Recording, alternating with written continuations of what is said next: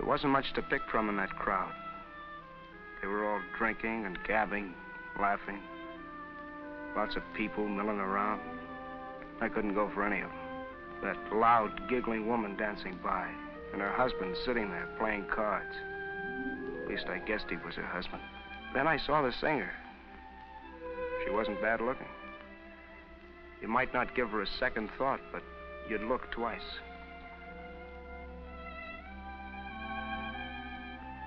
I saw my pal make an awful crude pass at her.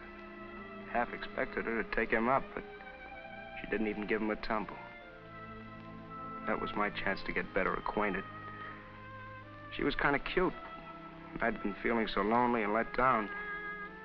She said I needed a little cheer. And who was I to disagree? Come on, handsome. Get in the race. Have one with me.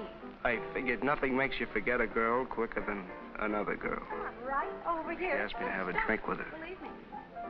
Drink up. Oh, like a big boy. Come on. Have another. Drink up.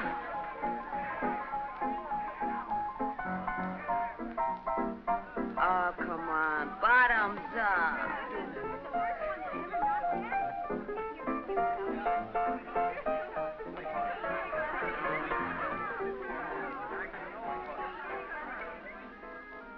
Then I started getting a crazy glow. The lights, the noise, the people. They all seemed to be slipping away from me. Couldn't get my bearings. Everyone had rings around their heads. The fog started to close in. It must have been that one last drink.